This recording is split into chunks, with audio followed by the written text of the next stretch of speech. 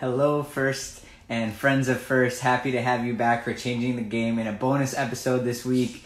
We were on live yesterday with Rapid Reboot, and we're excited today for this guest on today's episode, which is Emma Dumont, who is a First alum, has been involved in several different athletic competitions and achievements, everything from being classically trained in ballet to roller derby to the stunts that she's done on her shows. So we're very excited to have Emma today. I'm excited to see what questions you have for Emma. And we're going to go right ahead and hop her on. She's requested, so let's do the discussion. So give her a second quick to hop on, but get your questions ready, get your comments ready. There we go. Hey, can you hear me? Yeah, I can hear you perfect. Awesome. Awesome, great. Thanks for hopping on. Thanks for taking the time to join Changing the Game. I was telling everyone that was coming on that not only are you a First alum, but you have been in a wide variety of kind of athletic achievements. So it's going to be fun to hop around a couple of different areas today. So thanks for joining us. Yeah, thanks for having me. I'm super excited. Hi, everyone. How are you guys doing? Definitely, guys, start throwing your comments in. We got some good questions earlier that we'll hop in, so we're definitely going to touch on the questions that the audience has asked.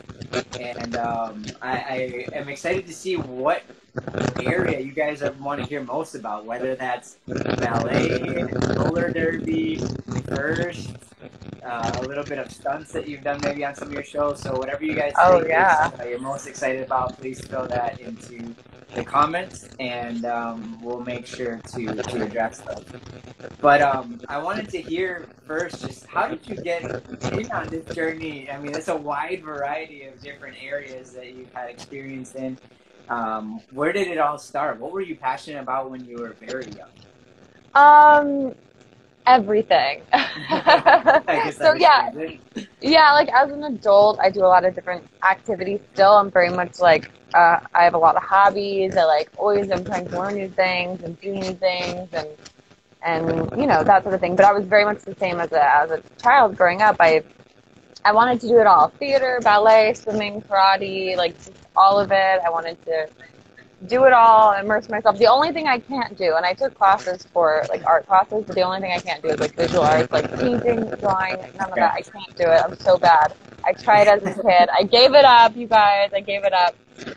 Yeah, roller derby, all of it. I mean, I have a lot of interest and I want to experience a lot of different things. And like, I don't have innate talent for very many things. I'd say the only thing I'm naturally good at is like math. And that's it. Okay. And then everything else is just me really wanting to try really hard at things. You know, like as far as ballet, I wasn't really born with a ballet body type. I definitely, for roller derby, I was never athletic. I could never skate. And I guess maybe part of it also is like the idea of facing challenges, which really interests me. So maybe that's why I do so many things. But yeah, so as a kid, I liked it all. I don't know. It's a hard question. So we got in the comments a lot of requests for each one of those topics. So I guess we're going to end up addressing everything. But it's great that you kind of just played around and tried and explored, found out what you were very passionate about, found out what you weren't so good at as well, and just, you know, explored your way towards the things that you really enjoyed the most. How did that kind of exploration take you towards first? What was your first interaction with robotics, and was that one of those exploration things at first too that just ended up going into something that you loved, or? Oh my goodness. My journey with first is an interesting one. So growing up, I wanted to be an architect really, really bad. I used to like draft blueprints like as a child with like electric schematics and all these things. It was super nerdy and weird. But I liked drafting because it kind of mixed the thing I can't do, which is drawing, like a creative thing with a STEM thing. And I thought that was so awesome, and like design. And so my mom was, and so after I realized everything was like online, on everything's digital, everything's on computers, nobody's drafting anymore to like design buildings. I was like, maybe I don't want to be an architect, maybe I want to be an engineer. And so my mom immediately was like, I'm going to track down youth engineering programs. Let me see if those exist. Let's see what's out there. And I think I was like 15 maybe. And my mom found first, and she found a first tech challenge team, an all-girls team out in Pasadena, and it was through the Girl Scouts. And she was like, "You're going to this," and I was like, "No, I'm not." So I very much like did not want to go. I was like, "I don't know these girls. I don't want to do this. I don't know these people." Like, it was weird. It's so weird because everything else, like I said earlier, everything else in my life, I like jump in 2 feet. Like, I want to do it, give my heart to it, give my soul to it. I don't care if I'm bad at it. I'll try it, a million times over. But for some reason, I just didn't. I don't know if it was intimidating, and that could be part of it. Women in STEM and girls who are interested in math and science, of course, always have this thing where they're like, they question themselves, and that's just like something we have to fix, and like how we're raised, how we condition our youth.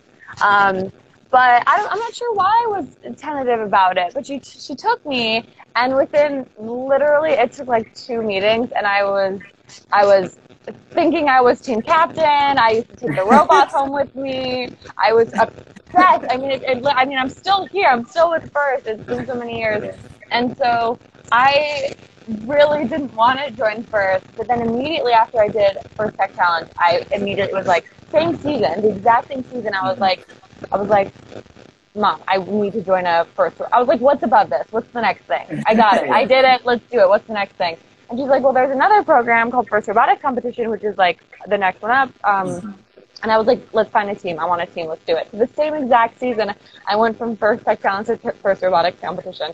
And I went from being on a girls team to being on accidentally an all boys team.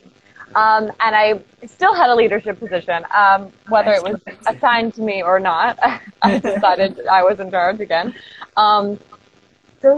So it was just a sort of whirlwind of, I don't want to do this, to I'm obsessed with this is my life. That's incredible. And I love that it was that kind of a little bit of a push that you needed to get into, but that you ended up enjoying it and then almost taking over everything. Yeah. From 0 to 100 real quick, right? For sure. And so, was there anything specific that you remember, though, that you're like, okay, now this is what I'm going to do? Was there a moment, or was it just a general experience that you ended up enjoying?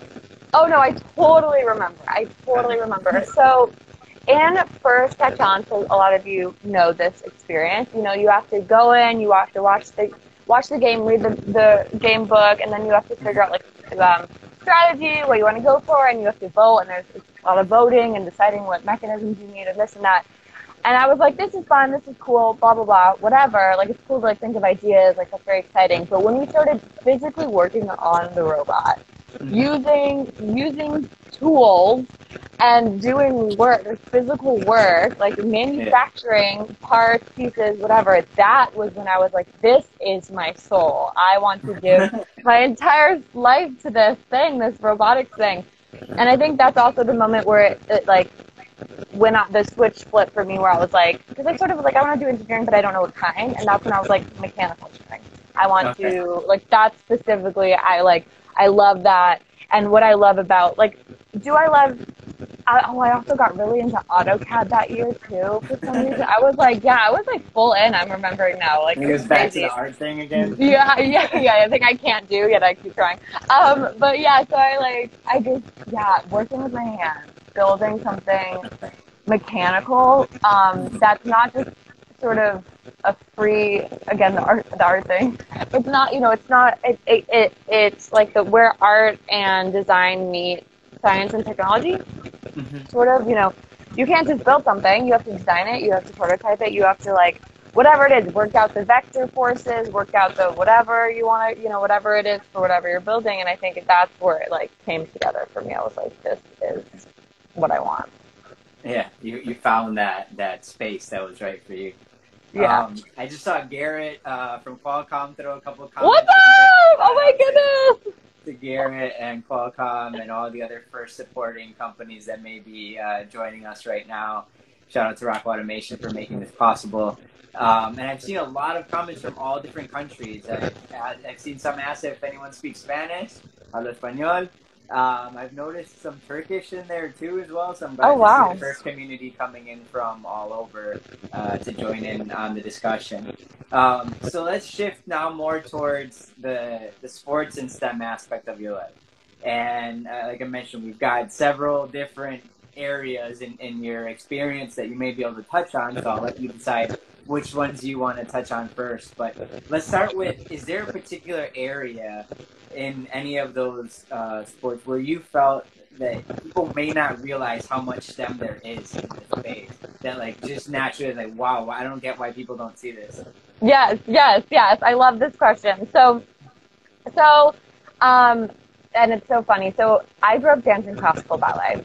And in an aspect of ballet, there's like adagio, petit allegro. There are all these different like things and terms and French things for different styles of ballet you do, kinds of dances. And one of them is turns. And I am a very, very tall individual. I'm 5'9" plus. And so for some reason I was just like never good at turns. It wasn't like my body type and I just could never figure it out. But what I love about turns is that it's all based in physics. Like all of it. It's all just physics. I mean, plenty turns, pirouettes, all of it is physics. And I think it's like so fascinating. And I actually did a presentation on this a few years ago in Kansas City.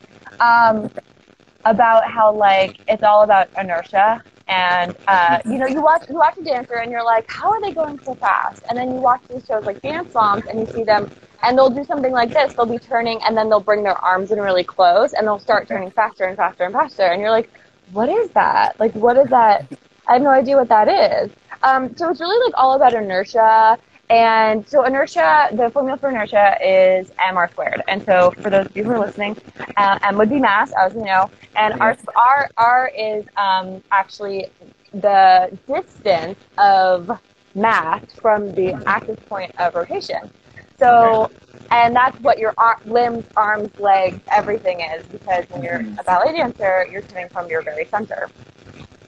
And so I love that idea that like, everyone's so impressed where people like, you know, they actually like lower their leg into the coupe and bring their arms in and then they'll start like rotating super, super quickly. And I'm like, oh yeah, it looks like magic, but really it's just physics. And so I think that's my favorite aspect of ballet. And I didn't get it because I grew up dancing ballet since I was 3, but I didn't realize that it could all be explained really easily, you know, with pencil and paper, you know, using like science.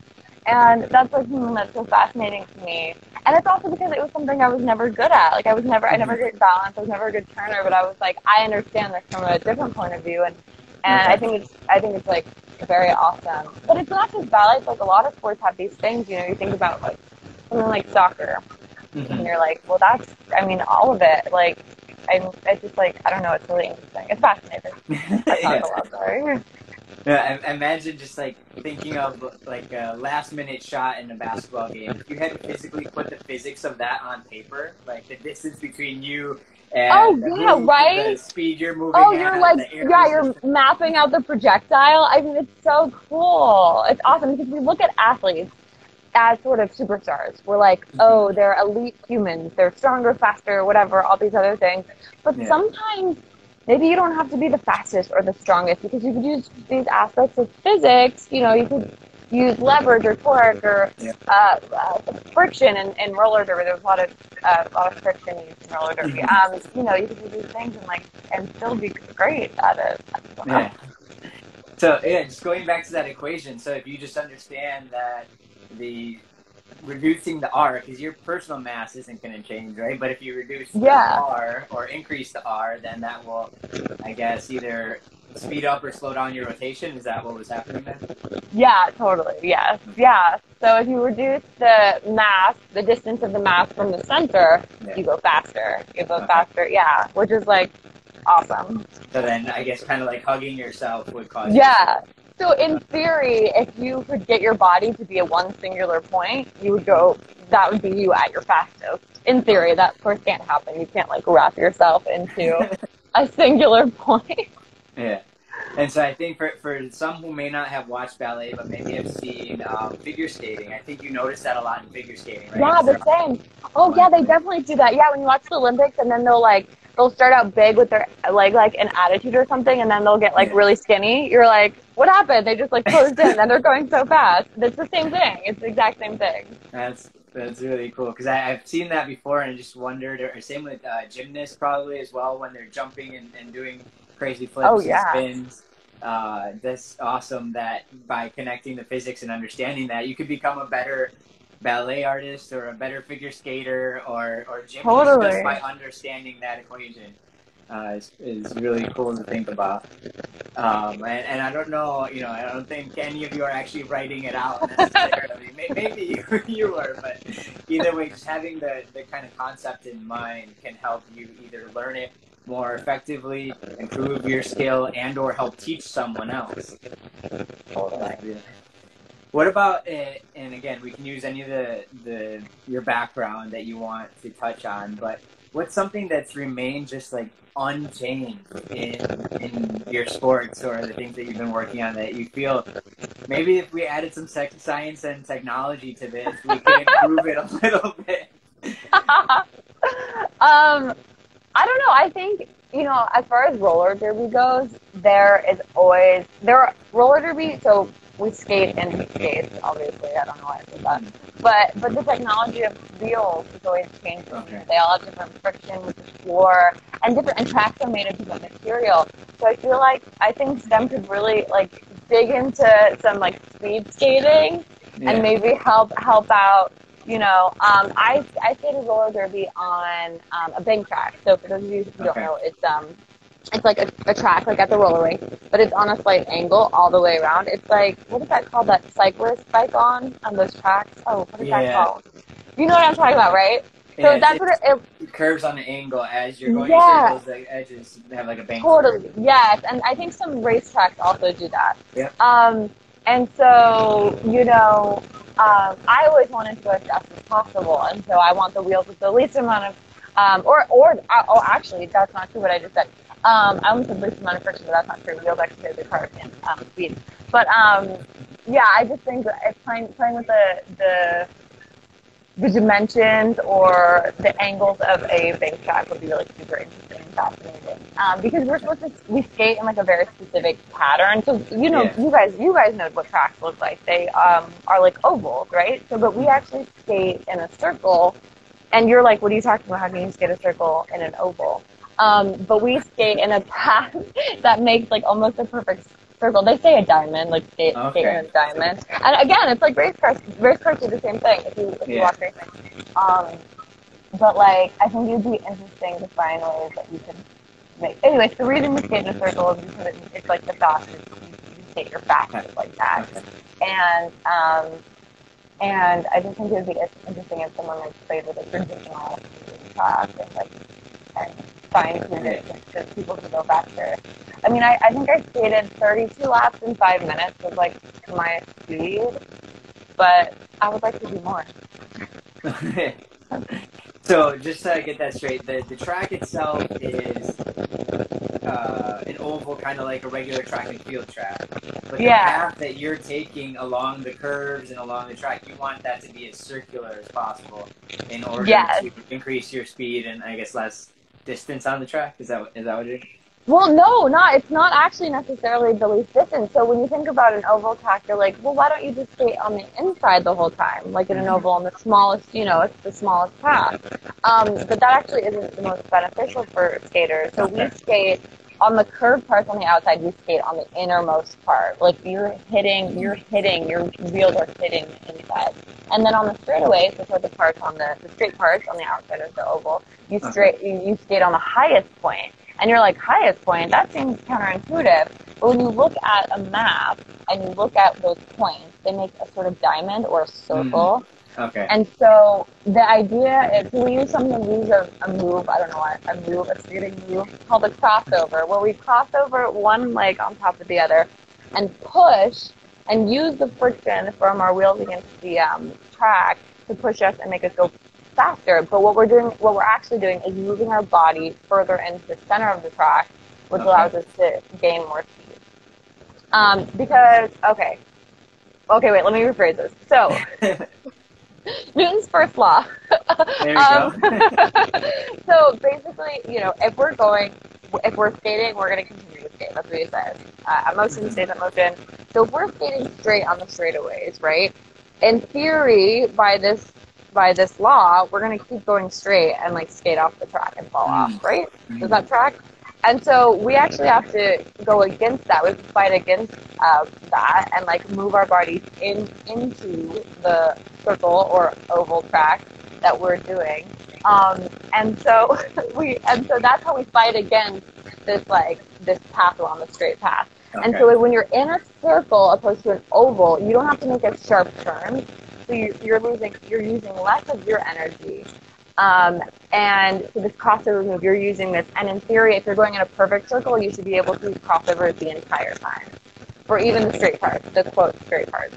I don't know. It's all theoretical. No one can actually skate in the circle on a oval track, but it's the idea of it. It's the physics. It's the theoretical aspects of it. That's great to see how much physics is in both of these sports that I think most people just on the surface may not have dug into or realized. Yeah, right? I'm getting a couple comments that there's like microphone interference. Oh no! I don't know if you want to try like taking the headphones off, or I'm not sure. I'm sorry. It's probably because I move so much. I'm like getting very excited. They're like, she needs to stop. Does that sound better? I think so. Did you unplug it for a second? I did. Try unplugging it again and talking. Will I be able to hear you still? Oh wait, maybe I'll just unplug it. Hear me? Yeah, I think that's better actually. Okay, that's better. Okay. There we go. All right, sorry for all that. I'm sorry, guys. Somebody should have told me sooner before I went on my crazy rant about skating in a circle. I heard a little bit at first, and then it kind of went away, and then it came back, and I saw it in the comments. So I thought. Okay. Yes, they were hearing it. Sorry, guys.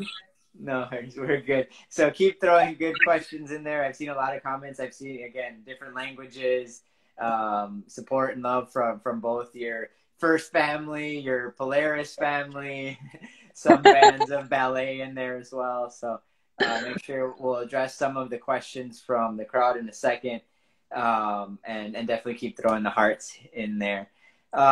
So when thinking of roller derby, one of the things I think about is just like safety and padding and all that, right? Is there any high-tech stuff there, or is it just like we're tough and we're gonna do what we do out here? No, there's a lot of. Did you say high tech?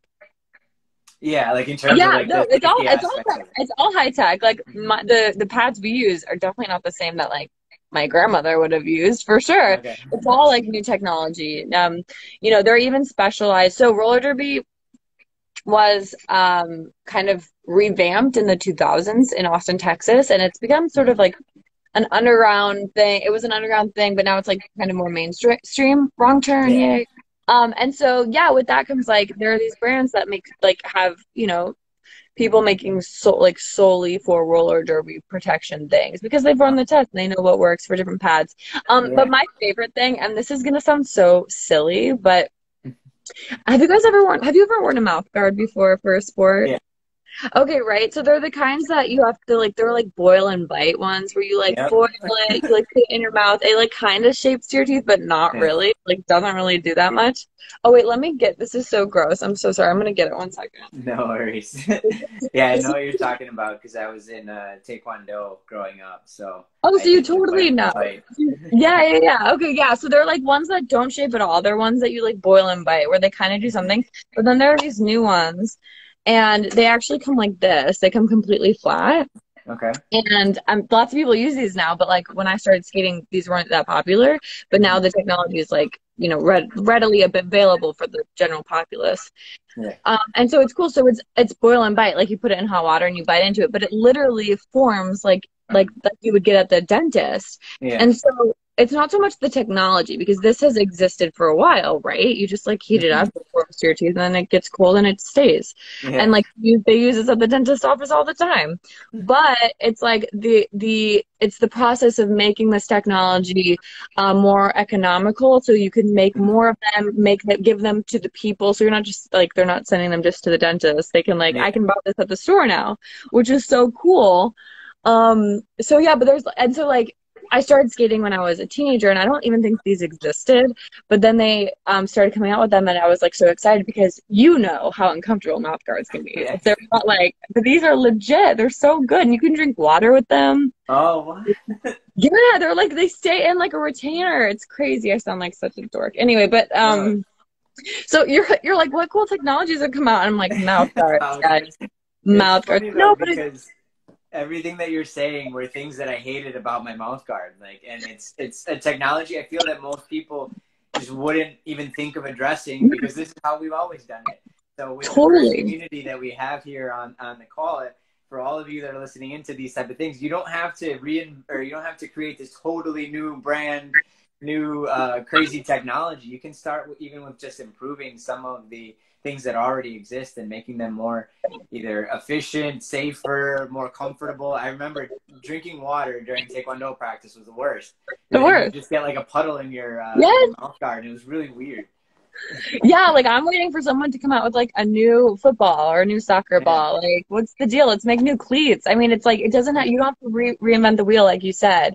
You can take like what already exists and like make it into something more beneficial. Like they always say, invention is just problem solving. You know, for a problem you may not even recognize yet. So like, yeah, your mouth guard was uncomfortable and you got a puddle of water, and we all just kind of accept these things as part of our lives. But people can change these things. Scientists, engineers. Absolutely. Yeah, and I feel it comes down to solving problems in the areas that you're passionate about. So someone just really hated their mouth guard with passion and decided, hey, we should be able to do this in a much better way.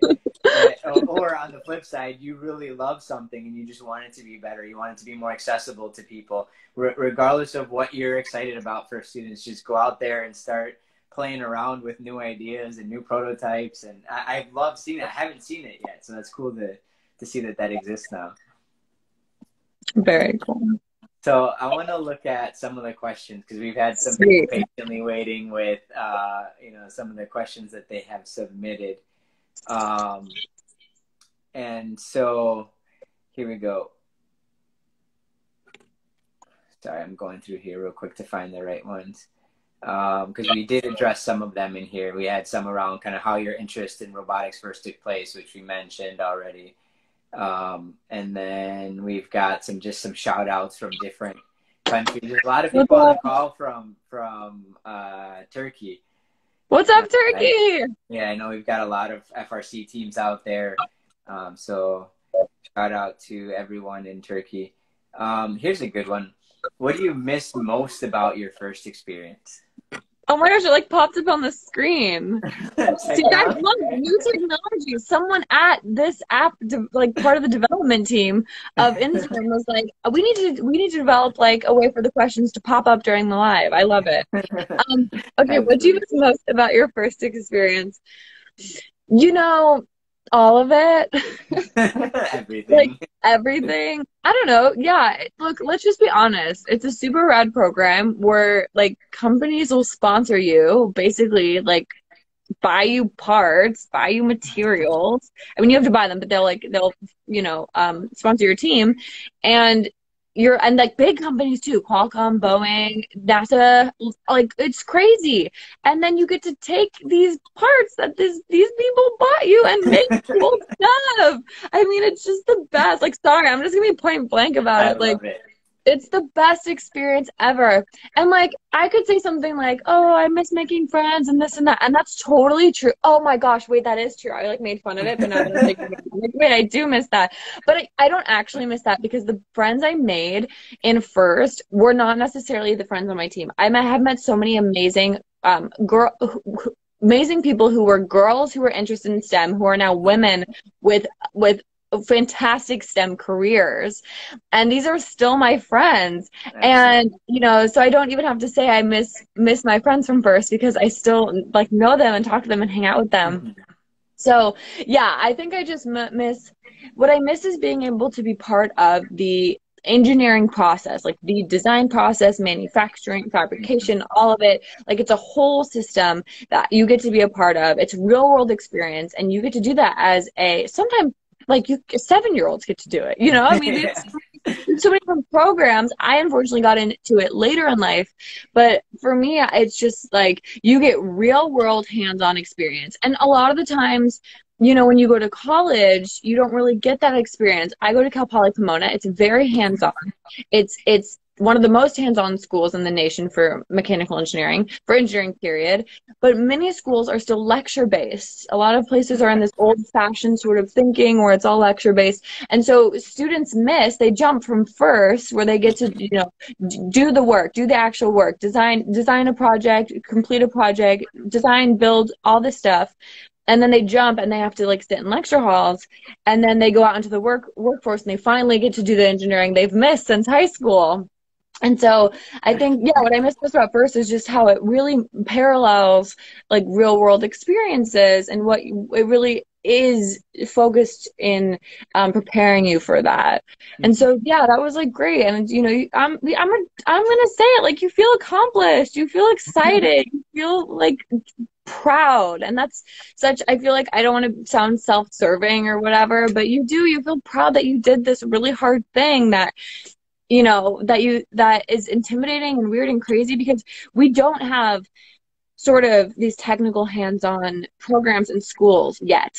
And so it takes an organization like FIRST to give this opportunity to students. Someday we will. I think someday the schools will teach like really practical things.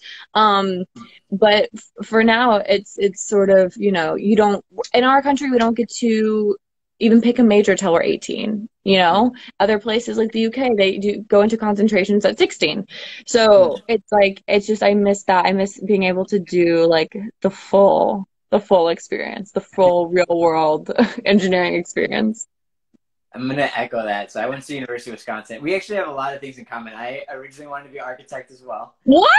My fiance studied a year of architecture before switching over to industrial engineering. Oh, crazy. And then, I chose mechanical engineering as well. So we got both that there. But I wasn't on a FIRST team. I wish I would have been exposed to it. But I definitely, my senior design project at, a mechanical engineering program in a university was not as intense, I think, as 4 years of FIRST would be in FRC or FTC. So it's like the experience that you all are having, or that you will have if you're on here as an FLL student, is incredibly invaluable, and is going to prepare you for all that cool stuff that you're going to wish you could do when you're in the classroom writing it on pencil and paper, and you really want to be out there working on things. So I'm curious, let's go back to, we haven't touched a lot on stunts. Do you do some of your own stunts, or or at least, I know you have some background in understanding them. How does that work with you? And what areas have you seen some science and technology being engaged there? I'm sure there's plenty, again, a lot of physics, a lot of pulleys and cool things, and definitely safety. So what have you seen in that space for people that may be on here from, fans of some of your shows, and then also just the FIRST community that's wants to see the STEM behind that area? Yeah, so I do all my own stunts, which is amazing. And I also want to add, in addition to stunts, there's also a lot of STEM, if you will, in practical effects. So we all know what VFX is. It's like, I always think about the Lion, the Witch, and the Wardrobe, that Narnia film with the lion. Like, there's that beautiful lion. I think I watched that and I was like, that was the first time where like VFX really stood out to me. I was like, oh my gosh, this is gorgeous. So that's like computers, right? So that's digital art. But my character on The Gifted, the X-Men show I was on, she mostly had practical effects. And so practical effects are, I mean, it could be anything. At one point, I had glass flying at me, or, they have to make, they have to make, oh my gosh, one, and it seems people like freaked out about it. So there's a scene where I'm like stirring a cup of coffee, but I'm not touching the spoon, which is like so little, but people were like, whoa, this is crazy. Oh my gosh, it's so real. And I was like, no, it is real. That's not digital. It's not VFX. That's actually practical effects. So someone had to build a rig with a table, a magnet, a mug, and a spoon, and like attach them on. So it's like those kinds of things are really amazing to me because someone's just like going to work in engineering these cool tricks, basically. I mean, Yeah. they're just like, cool tricks.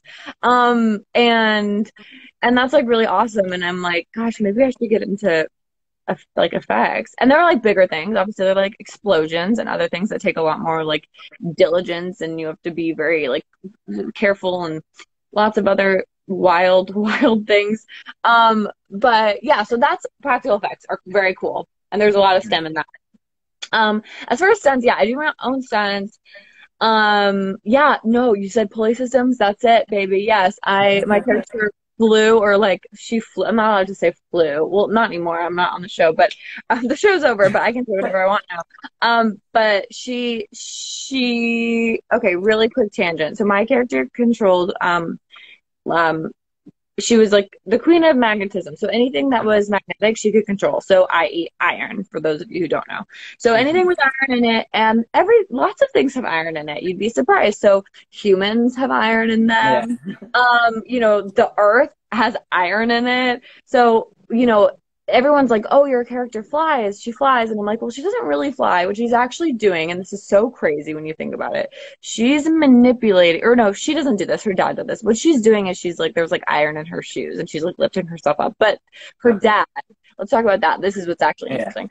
He is using the iron that naturally exists in the Earth's core to propel himself, to levitate against it and make himself, quote, fly, which is so cool. That's just super cool. Anyway, that was I don't know where I was going with this. Oh yeah, pulley systems. So yes, so my flying was all done with pulleys.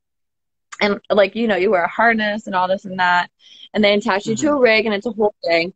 And I don't know anything about it. I mean, I know how pulley systems work. I took vector statics. But I don't know the specifics of the one I was on. But yeah, it's like that's a big part of it. And also, joking about like whatever this and that, but this is all about sports and STEM and sports. Well, when you're doing stunts, when you're playing a sport, when you're doing this, there's physical contact, like roller derby, especially ballet, not so much. People get hurt, but not so much. But like roller derby, like a partial contact sport, and so it's all about safety. So it's sort of like these people who are engineering these things, whether they be your mouth guard, your knee pads, your helmet, the pulley rig you're attached to up 50 feet in the air. I mean, it's really, it has to be very specific. I mean, the margin of error needs to be like almost non-existent because people's lives are being put out there. And that's sort of like, we don't think about that for sports. Like we think sports athletes like put themselves out there. Like they're like, I'm good. They'll play through an injury. They'll do anything.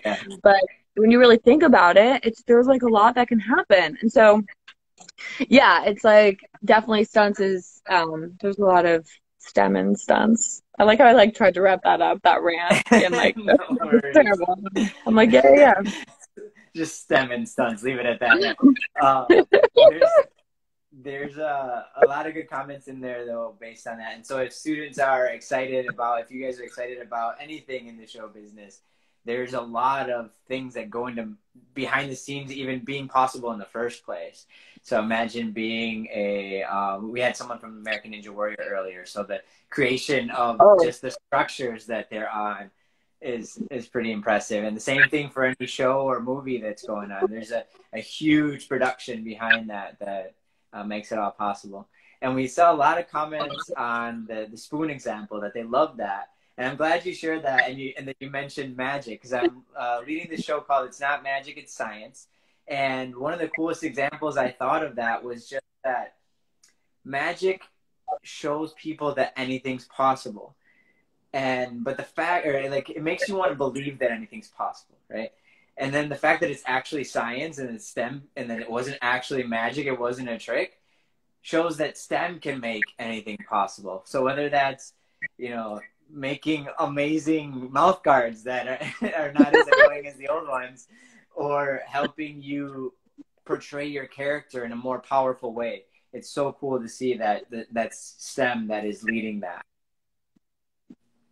For sure. And so I want to, sorry, go ahead. Oh wait, can you see me? Can you hear me? Am I frozen? Yeah, I got you. I can hear you. Okay, cool, cool. I don't know what I was saying. No, go ahead. No worries. So we've got two more questions in here that I want to throw out because people have been patient and throwing a lot of good ones in here. Thank you, There's two guys. that, Sorry I talk a lot. I'm so sorry, guys. no worries. It's not even that. It's just that I want to make sure that we get some of the uh, key sports analogies in here. But there's a good one here too that goes towards your time on The Gifted, or um, I want to combine these two. It's from the same person, but I can only show one at a time. Oh, So the darn. first aspect of it was, what would you want to do next in your mechanical engineering career? And then there was this Okay. question that, did you apply mechanical engineering expertise to your time on The Gifted? So let's take that in two parts. Have you used it Okay. already in your career? And how else would you want to use it maybe in the future if you haven't had the chance to do it, or you want to take Okay. it to the next Okay. level? Okay, sweet. I love that. Great, fantastic questions, both of them. I would love to be like, yes, I use my mechanical engineering skills every day as a superhero. But the truth is, I don't, because we have amazingly qualified people, building and creating these things. I wish they would let me help. But there are a lot of like union regulations.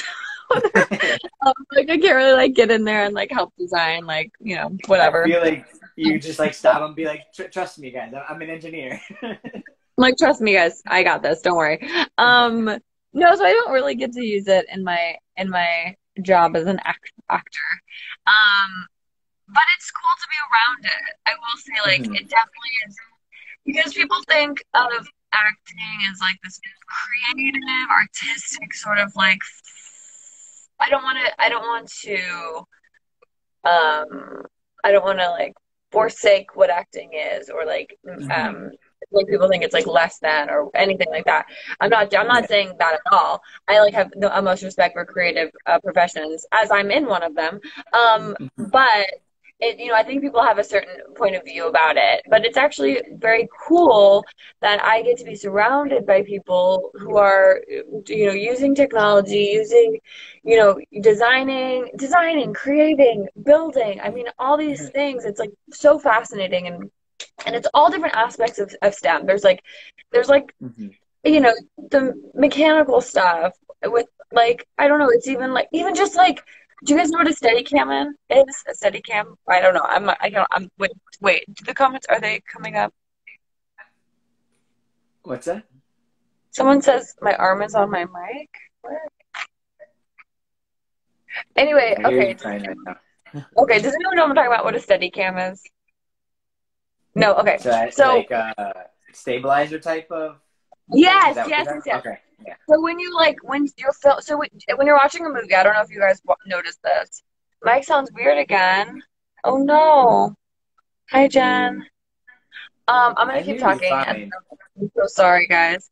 Okay, so when you're filming and when you watch a TV show and some of the shots are very still, then you know Mhm. that they're not using a Steadicam. But if you're watching a movie and you see them like following behind people, there's like it Mhm. almost looks like somebody's like holding camera and walking behind them. Do you guys know Yeah. what I'm talking about? Or it's like has a Yeah. little bit of movement to it, when you're watching them and you're like, why isn't there some movement there? That means that they're filming using something called a Steadicam. And a Steadicam is something that's worn by a camera operator. It's a big vest. It's like a big Mhm. thing. And then the camera's on it right here, right? And so I saw a funny thing on TikTok the other day where someone was like, "What happens when because if you looked at a camera operator operating a Steadicam, they do have their hands Mhm. on the part that's away from their body. So you would think like, Okay. oh, they're holding it up. And he was like, well, what happens if I let go of it? And he like lets go of it. And he's like, absolutely nothing, because it's designed to like distribute weight like amongst my body so that so I'm not carrying it with one hand, if that makes sense. Yeah. So like even that's just like such a marvel of physics, mechanics, all of it. It's just like Mhm. so fantastic. I love watching people use Steadicam work. But yeah, so as I was saying, even though I don't get to use my mechanical engineering, I love that you use the word expertise. That's so sweet. I still get to like see it around me a lot, which is great. What do I want to do in the future? So you know how before I was saying how like you can improve technologies that already exist. So that's what I want to do. I want to go into robotic prosthesis because there is so much technology that is has been developed and is being used and is helping people, but it's not out there. We don't buy it. We're not all cyborgs. You know what I Yeah. mean? We don't have like mechanical prosthetics and prosthesis and stuff. So I want to go into that field because I want to like further it along, and I think that would be Okay. like super fun and cool. Use your phone instead of the toaster. Okay. Um, so yeah, so that's what I want to do. And that's all I have No, I think that's an about my amazing future. path forward. Just it's cool to see how you took something like Steadicam. Now they have ones that you can kind of buy for your own personal iPhone, right? That like kind of the gimbal Yeah. ones.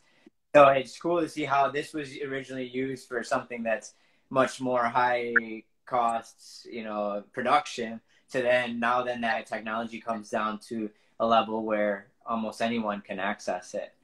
Oh yeah, someone said my girlfriend Um, has one. Yeah, totally. So this is like a technology that's used that like you said was really predominantly used in like big budget films and such. yeah, But now anyone can have it. I even own one. I own one for a phone and you just hold it and it like stabilizes. yeah, It's so cool. It's like some gyroscopic something amazing. something cool. Something cool. All right, so one of the things I really want our first students to take home with them are a couple ideas of things that if you had like a magic wand in any one of your sports, and they could go out there and innovate and create something new or make something better, improve in any way, what is one or a couple even of those items that you think could really use some STEM and that teams could go investigate and maybe start working on now? Or also remember, we've got some first LEGO League students on here whom, have 10, 15 years before they even start, getting into their more adult life, but can still start coming up with some of these more futuristic type ideas and thoughts. So what do I think needs to be upgraded? Yeah, in any of your sports, what would you like if you Me just had a personally? magic STEM on and these teams are Okay, working here on we it? go. I'm already ready. I have the answer. Okay, here's the lowdown, guys. Here's the team. So I started doing marathons in 2019, and I'm not Okay. good. I'm not fast. But Nike released these shoes that are supposed to have like some sort of, I don't know that, again, I don't know the technology, but it's all STEM. There's these really fantastic shoes. Nobody could get them. I actually managed to get a pair. Can you believe All it? Oh my right. goodness.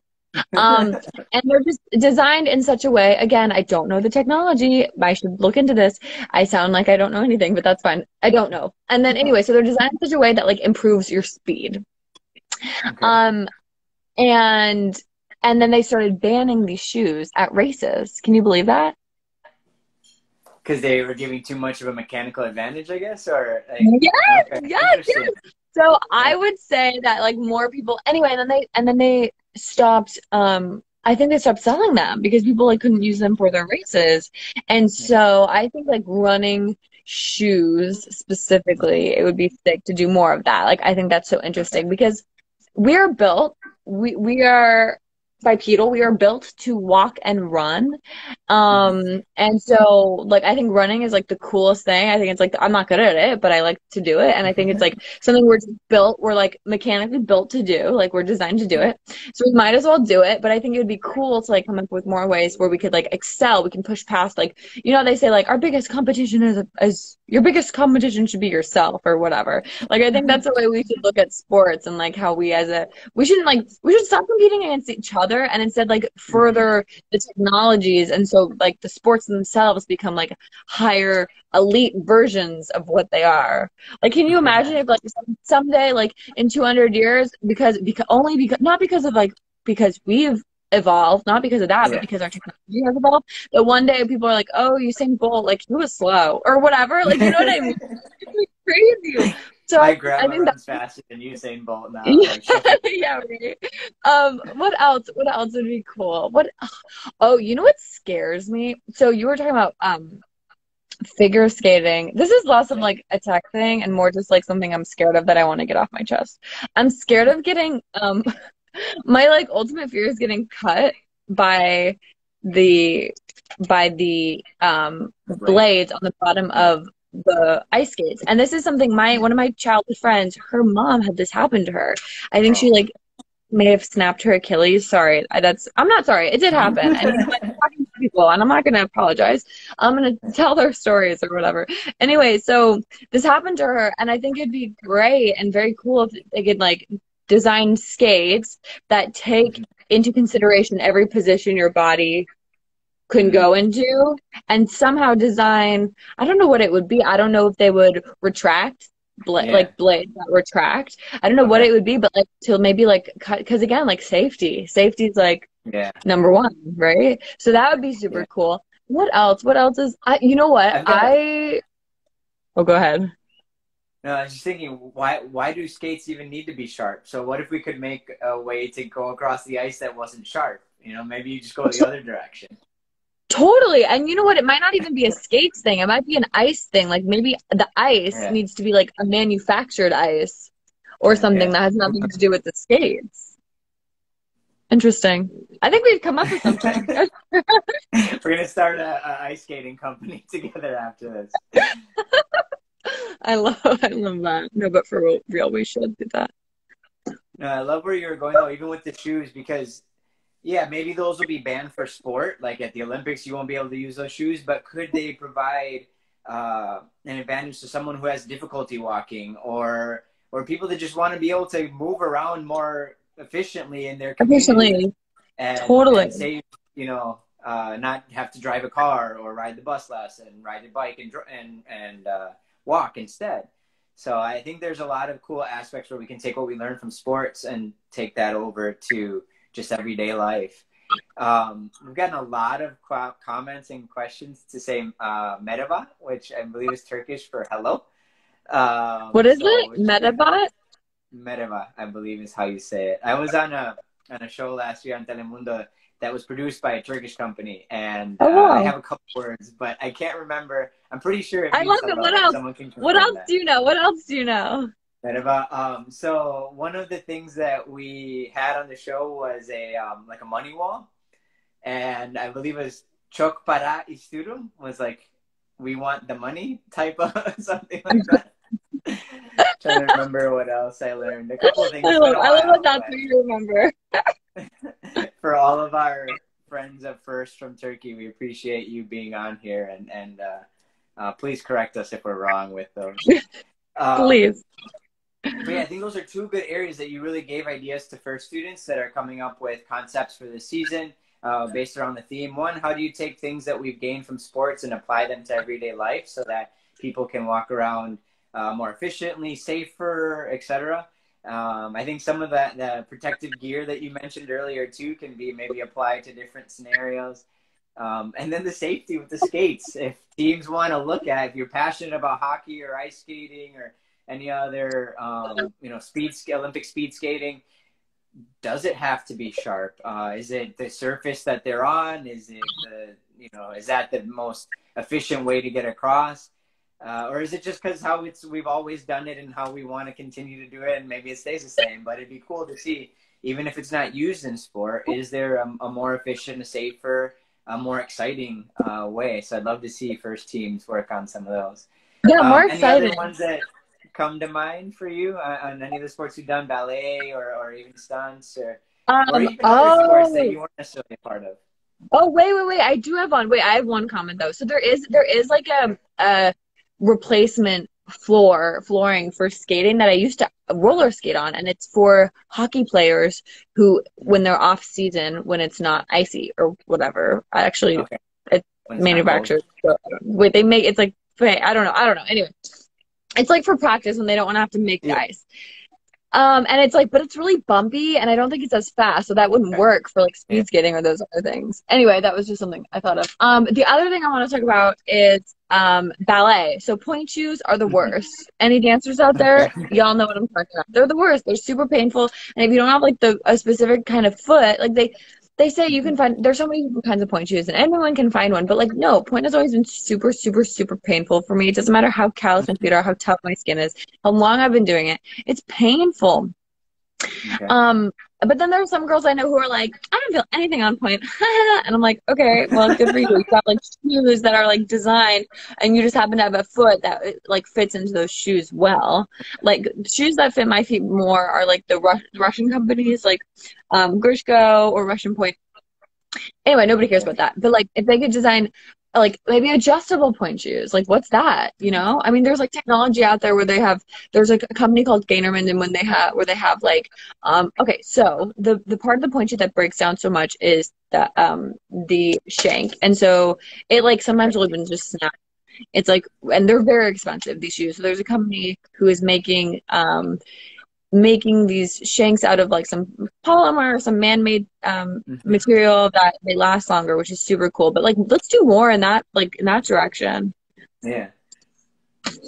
That's cool. So I know the surface you're talking about, and I don't remember where I experienced it, but it was somewhere a warm state that they had just like an ice skating rink, but it wasn't ice obviously because it was outdoors Yeah, and it was a warm state. But it was Christmas time, and they wanted to give you that feeling of kind of skating in a snowy environment, even though it was, I don't know, it's probably Arizona or Texas or Florida or something. yeah. But so for people who want, are passionate about that kind of sport, how do you help make the sport season round and more accessible to people in climates that may not be able to, have an outdoor ice rink or vice versa, sports that normally need to be in warm locations? How can you make that more accessible in colder ones?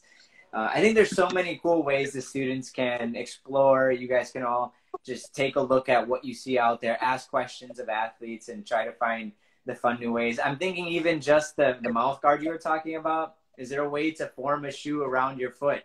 It's just your foot only. That's my foot. genius.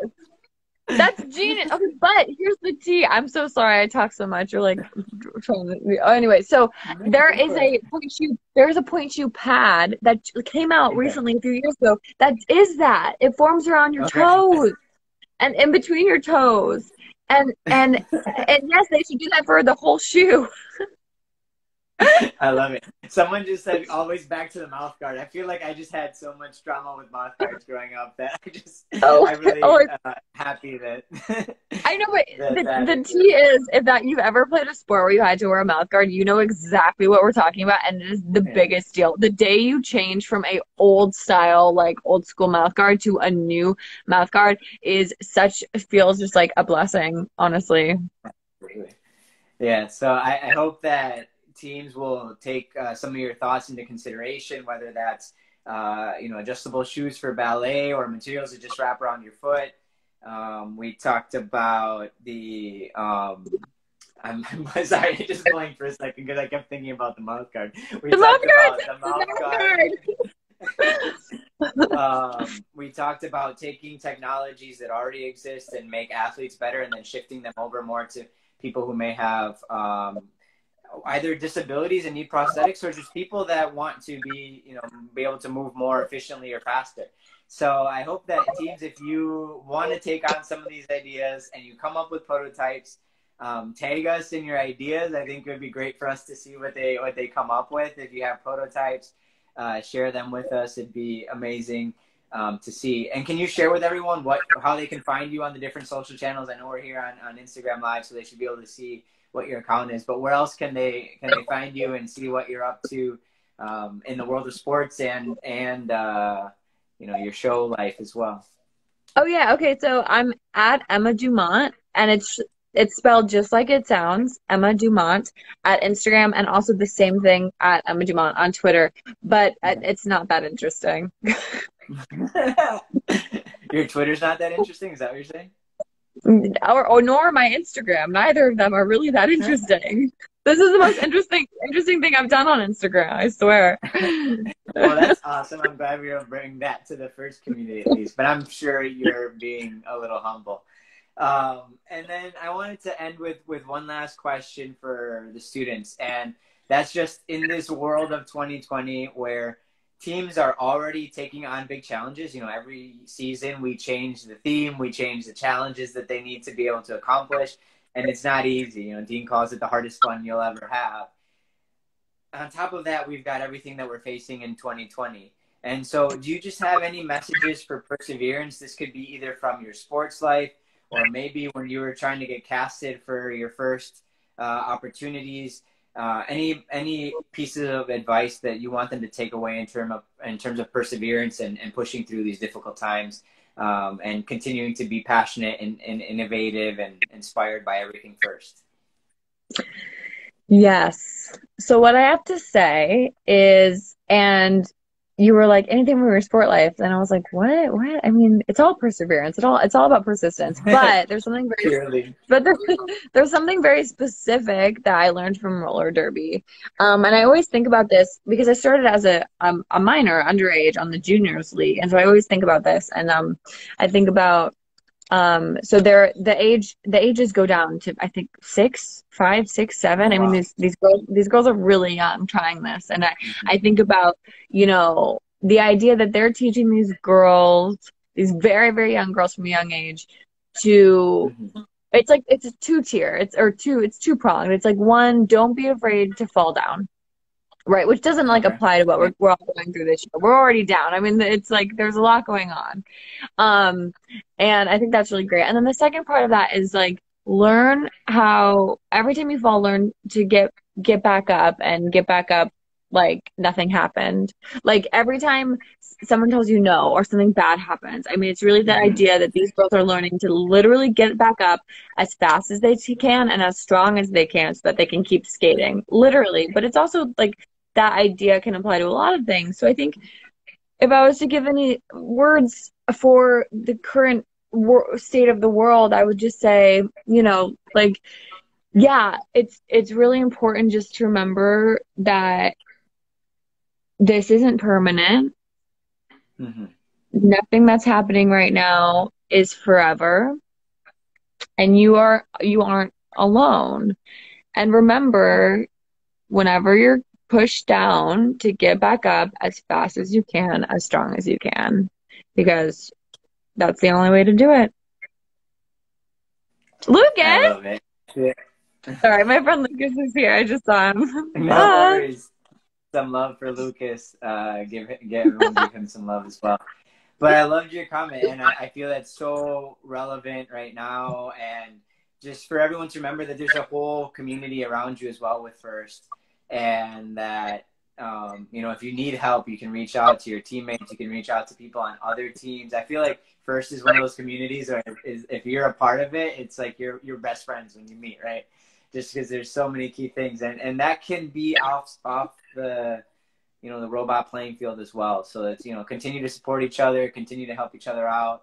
When we fall down, you know, try to get up as quick as you can. But if you really need help, reach out for someone in First. Reach out. Yeah, because it can be challenging. But I think it's awesome because you literally fall down hard in roller derby and you've got to get up and keep skating. So I love that. Should be like a T-shirt or something, It or should. you know, Maybe a I'll quote make on the one. wall. Wait, and I also want to say one more thing. Sorry. Yeah, I know I for talk sure. a lot. Also Keep to like going. any seniors out there in the First community, I understand. And I understand how it may have been heartbreaking this year and maybe, you know, not getting to do all the things you thought you were going to do your senior year. But you have so much ahead of you, and you forget the biggest part, the most, like, the thing that touches my heart so much about First is that you're a lifer. Like I said, like I didn't want to go to my first meeting, but I was there, and then I became obsessed. I even wear my little like First alum. Like I am a, you Yes. know, you're a lifer. You're in First for life. You can come back next year, be a mentor, change Mhm. other people's lives, do amazing things, and you know the path we're on might not be what we expected, but you First again is a lifetime organization. There's no out. So you will still Yeah. have those amazing moments. You will still have those amazing moments of glory, moments of, you know, hardship, moments of Yeah. everything you wanted to feel this year. You will feel that next year. Maybe as a mentor, maybe as a volunteer. I mean, there's so much. So just don't get too down. Anyway, that's all I want to say. No, I love that as well. And I feel like the only thing more rewarding maybe than having that experience as a student is being a mentor and helping them grow and then watching them have those same moments. as students that are seniors right now, you might not be thinking that far ahead, but I guarantee that some of your best moments are going to be the ones where you weren't the one driving the robot, but that you helped inspire that team and watch them grow from someone who maybe like you, Emma, didn't want to go to that first meeting or went to the first meeting and had no clue and thought they were overwhelmed, but stuck to it and learned and grew. That's going to be extremely rewarding for all of you. So, and from a sponsor perspective, the only thing better than a first student is a first student that is mentoring a team, because now you're showing that kind of leadership and giving back as well. So there's still tons and tons of wonderful things coming ahead for you all. I'm excited to see it.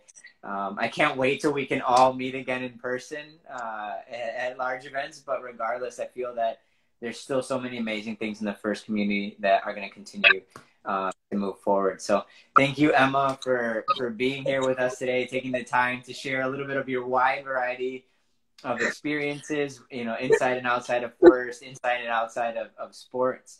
I think you provided some really great, value, and then also some good ideas for our teams to start looking into. So I really hope, I'm challenging all of you that are listening to take on some of the ideas that Emma shared, and then to take us in it later and be like, hey, look what we did, or what do you think?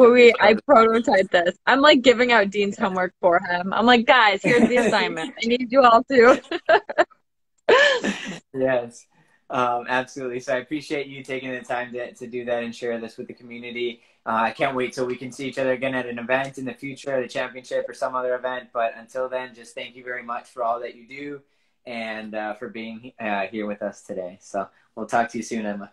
Thanks. Yay! Thank you, guys. Thank you so much. Thank you. Bye, everyone. Bye. Thanks. How do I turn this off? I got Goodbye. you.